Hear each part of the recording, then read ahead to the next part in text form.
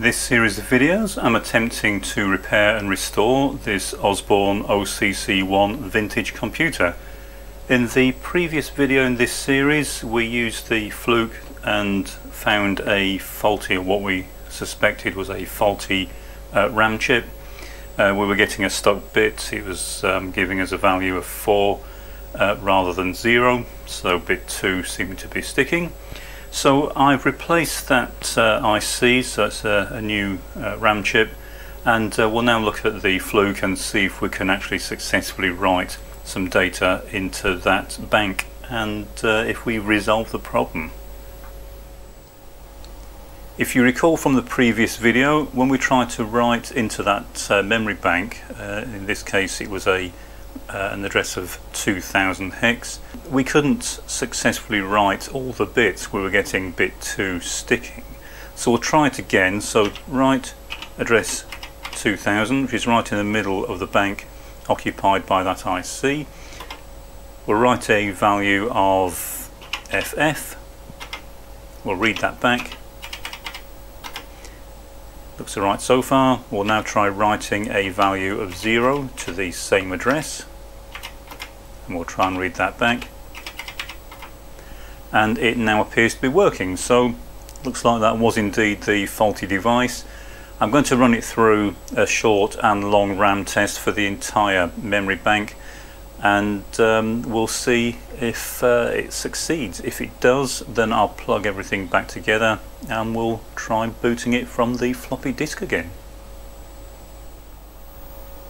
Well, it looks like we might have a bit of an unusual fault, and I still think it's a RAM chip, but normally when the RAM chips fail, the output fails, the output driver fails on them. So it's basically none of the addresses within the chip will work. As you can see, we can successfully read and write to address 2000, and the RAM chips are 1 bit by 16K, so the block from 0 to 4000 hex is all on one set of 8 ICs. So anything we write, any address that we write to in that range, it's actually using the same devices and 1 bit per device. So as you can see, at 2000 we're fine. If we try and write at 1000, so we'll try and write a value of 0, read that back, you can see it's fine. However, if I try and write at a different address, so we'll try 100,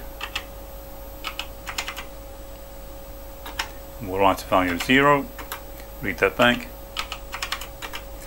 and this time bit 7 is sticking, so it's not responding the way it should. If we go to a different address, so we'll try address 1, and again we'll write a 0, read that back, and that's okay. We'll try address 2, read that back, and that's sticking. So there's something strange going on. It's most likely a faulty RAM chip. The memory decoding on this is a bit strange, so it still could be part of the glue logic around the memory mapping, but the most likely is that some of the cells within that bit 7 RAM IC are faulty. So that's the easiest thing to check. So I'm going to start by replacing that IC, and if that doesn't cure the problem, we'll have to start delving into the memory mapping. And as I said, it's a bit strange, and bear in mind it uses DRAM, so it also has some old timing for refresh, as well as the read and write cycles. So as I say, most likely this is an issue with the RAM chip, but needless to say, we need this test to succeed if we're going to get this machine to work. And just to back this up, we'll do an actual short RAM test over a limited range. We'll go from 1 up to 100, and you can see at address 2, which is the address that we manually found an issue with, we're getting a failure. It seems unlikely it's addressing because even if it was selecting the wrong address within the device, it will be doing the same thing every time. So even when we came, if it was writing to the wrong cell, for example, as long as it was writing the right value, when we try and read it, if it's still reading from that same incorrect cell, it would still read back the correct value. It's just that it wouldn't work because obviously it wouldn't be able to select different cells. So most likely it's the device itself. We'll try doing a RAM test over a different range. We'll go from 50 up to 200, and this time it's failed at 100. So again, kind of strange, but I'll get the bit 7 RAM chip replaced and we'll see if we can get any further through the test. So I've replaced the bit 7 RAM chip and we'll try the test again. So we'll do a short RAM test from 1 up to 100. If you recall, it was failing at address 2 before.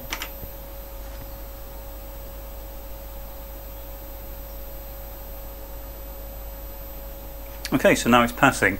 So what I'll do now is plug the system back together. I'll run through the full memory range and make sure that we don't have any further failures. If we do, I'll get back on camera, but if it's all the tests pass, then I'll plug all the boards back together and we'll try and boot it up and see what happens. I've got the unit plugged back together, and I would say that I was doing the final test that I was showing you just now with the daughter boards plugged in, and that was just to make sure that they weren't interfering. And luckily I only had to unplug the disk drive board to get to the RAM chip I needed to change, so I could leave the display pack board in place, because that's a bit of a pain to get in and out, and I suspect there's a very limited number of times you can do that before the sockets start to fail. So I replaced bit 7 as we saw, and I powered this up. Now I was going to power this up and just hit the toggle switch and hopefully see it boot up. I'm not quite sure if it will yet, but when I first powered this up after reassembling everything, it wouldn't run. The display wasn't showing anything. Both drives were making very weird noises. So I quickly switched it off, and it turns out that drive B has developed a fault. So I've got that unplugged at the moment. I'll need to investigate that later. It's possible it didn't like what it was being asked to do when there was a fault with it trying to boot up, because part of the information that is stored in low RAM is the drive information. So I've got that unplugged. Don't have the keyboard plugged in. I just want to see if we can get any further beyond reading sectors 1 and 2, and we'll see what it does. So I've got the boot disk installed, and we'll see what happens. So fingers crossed.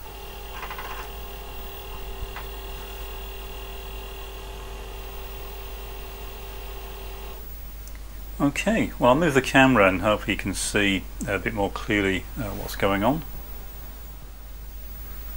I'll turn one of the lab lights off. It seems to reduce flickering on this camera, and as you can see, we now have a startup menu. I didn't see the Osborne logo, so I suspect that's just because it's not on this particular boot disk.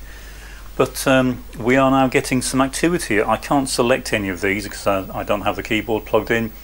I still need to replace the last key. I suspect there will be others on the keyboard. I think the keyboard might continue to cause problems for a while, but at least we're now getting a sensible display, and it seems to be getting further through the process. And the fact that this information comes from what is copied from the floppy disk, and it's properly structured, there are no weird characters or anything, it does tend to indicate that we are now getting a proper boot up of the floppy disk, and also that the system is to a large degree capable of running and booting. Well, before finishing this video, I had hoped to show you a few brief examples of some of the programs running. The keyboard, last time I tried to buzz out all the keys. It seemed to work apart from one. They were taking it in turns to fail. Luckily the ones that I repaired don't seem to fail again, but it does take the best part of an hour to do each key, and I'm just not prepared to spend 100 hours on this keyboard. The machine's not endearing itself to me anyway, and this is without doubt the worst keyboard I have ever worked on. It's a dreadful design. I don't know why anyone would have used a membrane panel for a mechanical, what should be a mechanical keyboard. So I'm not going to waste any more time on this keyboard. I've got a feeling even if I got it working, it wouldn't last very long, and so this project is kind of on hold now until I can think of a solution for this. I very much doubt I can get a replacement keyboard, so I'll have to try and think of something else. I can't even, of course, fully test the machine at the moment because I can't access the various functions. What I might do is just hook up a few more toggle switches so I can at least see if the machine will boot into CPM. It's not actually running CPM proper at the moment. This is just a startup menu, but of course I can't really do much with it without a keyboard. If I plug the keyboard in, it just won't boot up, of course, because some of the keys are apparently permanently held down, so it just keeps running around in circles. So a bit of a shame. I think this machine has really been let down. The rest of it isn't too bad. I'm not a big fan of the daughterboard arrangement. It makes them difficult to work on, but of course when they're working that doesn't really matter.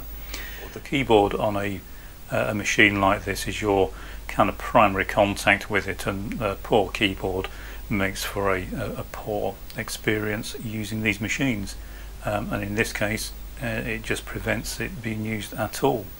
So hopefully I'll be able to pick up on this project again in the future once I've either figured out a way to make up a replacement keyboard or located a working replacement. But either way, as I said, I'm not going to waste any more time on this particular keyboard. The keys are just taking it in turn to fail, so I think I'll just be chasing myself round in circles indefinitely with this thing. But at least we have now got the machine to apparently boot to from the floppy disk, which was my primary goal, but I would like to get this machine up and running, but it's going to have to wait for a while.